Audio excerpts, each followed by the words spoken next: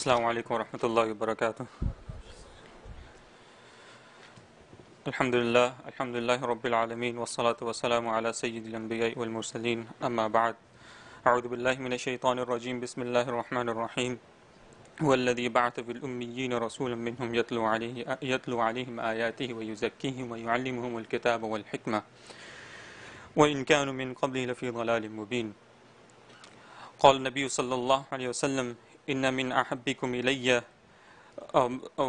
وأقربكم مني مجلسا يوم القيامة أحاسنكم خلقا خياركم خياركم لأهله أنا خيركم لأهلي.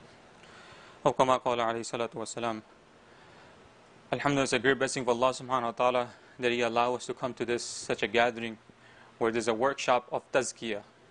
So my topic is Tazkiya. What is Tazkiya? And Tazkiya is one of the cornerstone of Deen, cornerstone of our religion. And this was one of the main component of Rasulullah sallallahu alaihi wasallam. Like I have recited the ayat where Tazkiya is mentioned in the Quran, many places in the Quran. It's mentioned in Surah Baqarah and mentioned in a couple of times in Surah Al-Imran. And in the ayah that I have recited in Surah Al-Jum'ah, where the few component of Rasulullah sallallahu alaihi wasallam is mentioned as Tazkiya. Tazkiya, purification. He said that Allah subhanahu wa ta'ala is the one who recites the Rasulullah sallallahu alaihi wasallam. He tilawat of Quran and the purification of the Sahaba that Rasulullah sallallahu alaihi wasallam performs. And I would like to ask a question that do we love Rasulullah sallallahu alaihi wasallam? Do we love Rasulullah sallallahu alaihi wasallam? Of course, all of us sitting here and would automatically say, yes, we love Rasulullah sallallahu alaihi wasallam. Right? If I were to ask you, do you want to be with Rasulullah sallallahu alaihi wasallam? And you would say, yes, I would love to be with Rasulullah sallallahu alaihi wasallam. Right? And what are the actions that would get me close to Rasulullah sallallahu alaihi wasallam? Rasulullah sallallahu alaihi wasallam. It's the action. What action would it get me close to? Is the salah that would get him close to? Is a performing of namaz that would get him close to? What action would get you close to? Or is the zakat that the person gives that would get me close to Rasulullah sallallahu alaihi wasallam? Or my love for Rasulullah sallallahu would increase? And is it what is this action that is desired by Rasulullah sallallahu alaihi wasallam? What action would allow me to get close to Rasulullah sallallahu alaihi wasallam? Rasulullah sallallahu alaihi wasallam, he says, "Inna min ahabbikum ilayya wa aqrabikum minni majlisan yawm al-qiyamati." The person that would be with me on the day of judgment. On the day of judgment, and the most beloved person that would be with me on the day of judgment, and would be close to me. Wa aqrabi minni, he would be close to me. Is the one who has the best of excellence, best of character, best of akhlaq. Ahasinukum khuluqa. He has the best amongst you. The best one would be with me, who has the best of character. Did not say about your namaz. Did not say about your zakat. Did not say about your hajj. Did not say about the other deeds. But only thing that Rasulullah sallallahu alaihi wasallam said that is most beloved to me, that person will be more beloved to me and close to me on the day of judgment, is the one who rectifies his inner realities, his character. What is Tazkiya? Tazkiya is the inner realities that that is spoken of. The inner recognition of person's desires, that and comprehension of the inner realities that we do not understand. That's what Tazkiya is. Umar bin Khattab radiallahu anhu, he narrates a hadith. He said, we were sitting with Rasulullah sallallahu alayhi wasallam. A man comes from nowhere. He said a man came to us with extreme white clothes, shining white clothes, and extreme dark hair, and he had no sign of travel. That a person travels, his clothes they get dirty, they get brown, dust is on him. There's no sign of dust on his hair, nor on his clothes.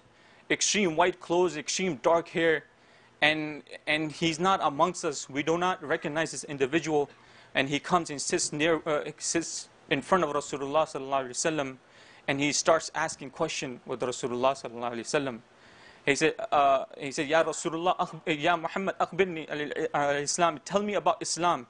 And Rasulullah sallallahu alaihi wasallam said, أن تشهد أن لا إله إلا الله وأن محمد رسول الله. And he said, is to believe there's none worthy of worship except Allah. Muhammad sallallahu alaihi wasallam is the messenger. Perform your salah, give your zakat, and perform hajj if you have ability to. And then he asked the next question. He said, Ya Muhammad, inform me about Iman. He said, what is Iman? He said, أن تؤمن بالله وملائكته وكتبه ورسوله. And that you believe in Allah and His book and His Iman al-Mujmal. That you believe in His book and His angels and His prophets and the day and hereafter. And the good and bad comes from Allah subhanahu wa ta'ala that you believe in. And the next question that person asked, أخبرني عن الإحسان, inform me about Ihsan. What is Ihsan? Perfection. What is perfection? What is excellence? And Rasulullah sallallahu alaihi wasallam said, he said to perform your salah, you do worship of Allah subhanahu wa ta'ala such that you seeing Allah subhanahu wa ta'ala. And ta'bud Allah, that you see and that you worship Allah subhanahu wa ta'ala as if you're seeing Allah subhanahu wa ta'ala. If you cannot do this, but have the understanding that Allah is watching over you. That Allah is watching over you. Yeah, if I were to ask you, where is Allah? You will look around and be like, He's everywhere. But what's amazing, Allah subhanahu wa ta'ala say that I'm closer to your jugular vein. Right? Just think of an action that you were isolated. You were driving isolated. You felt alone. And you did not have the recognition of Allah subhanahu wa ta'ala.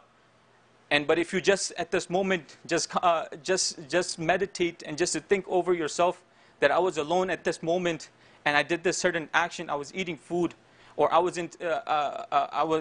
doing my homework, or I was doing work. Just imagine that Allah is closer to me than my jugular vein. That Allah is closer to me than my jugular vein. That is what Tazkiya is. That's what the Ihsan. That's what Ihsan is to worship Allah subhanahu wa ta'ala such that you're seeing Allah subhanahu wa ta'ala. It's the inner reality. Is to understand the inner reality of the person of our religion. And he said, if you cannot comprehend, if you cannot meditate that Allah is watching me, and meditate that Allah is watching me. If you cannot meditate that I'm seeing Allah subhanahu wa ta'ala, and after this person asked few other questions, and he left the majlis, and after a few days, Umar bin Khattab said, Rasulullah sallallahu alaihi wasallam asked me, do you remember that person that was asking me the questions? Do you know who he was? He said, Allah wa Rasuluhu alam. He said, Allah and Rasul knows best, Ya Rasulullah. And he said, that was Jibreel alayhi salam. He came to teach you your deen. He came to teach you your deen. That means that Tazkiya is part of your deen. It's the cornerstone of your deen.